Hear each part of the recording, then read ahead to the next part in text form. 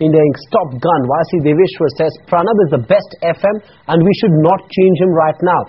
In an exclusive chat with Shelley, ITC's top boss says that Pranab Mukherjee is the right man for an economy in a crisis. Here's an excerpt.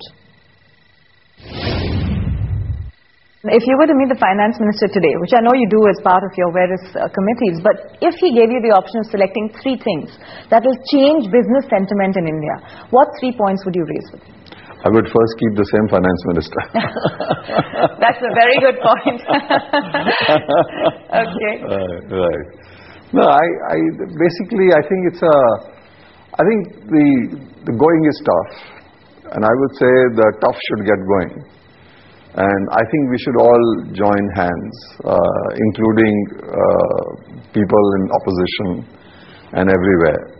We should, for example, GST, Goods and Services Tax.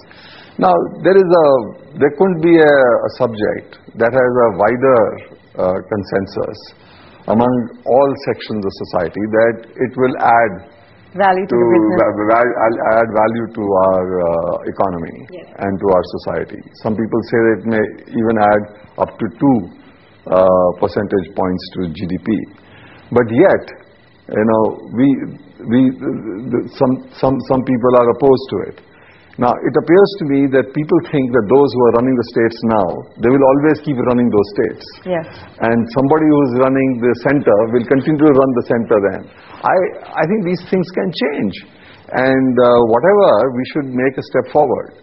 You said you'd like to keep the same finance minister, but today there are talks of within India Inc. very openly saying that we need to change our more decision-making prime minister. Everybody is entitled to one's view. So what's your view? My view is I think he's the right man for the adversity. The Prime Minister and the FM. I think but what we should do is allow them, give them some space. And more space? No, but it's not only with them. I think you look at the states.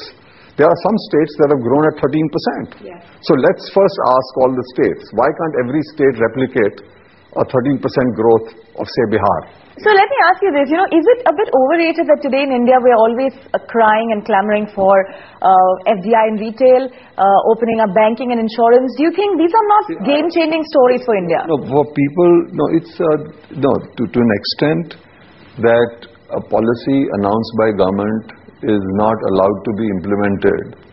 It's it shapes the sentiment. Yeah. Towards the country.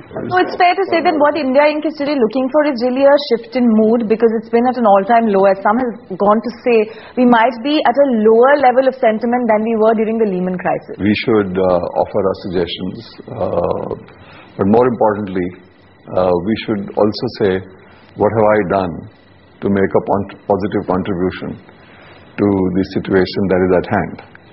So everybody before pointing fingers needs to points a finger at somebody else must first make a statement that I have gone and invested so much risk capital, to be able to give a fillip to the investment climate in India.